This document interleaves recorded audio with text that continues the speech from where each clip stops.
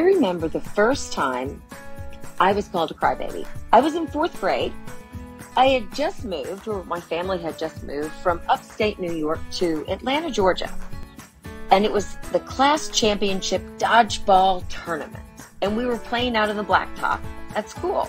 Coming from upstate New York, most of us who would have come from there do not know what a blacktop is.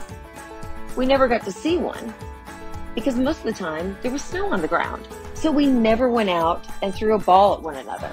That was just a very strange concept to me.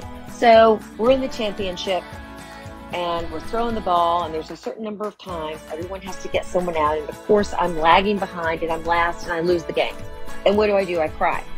And I go running in the school, and these 2 girls come behind me and they're like, "You're just a crybaby." I was overwhelmed. And that was just the first time. The first of many, many, many over a lifetime of being called a crybaby.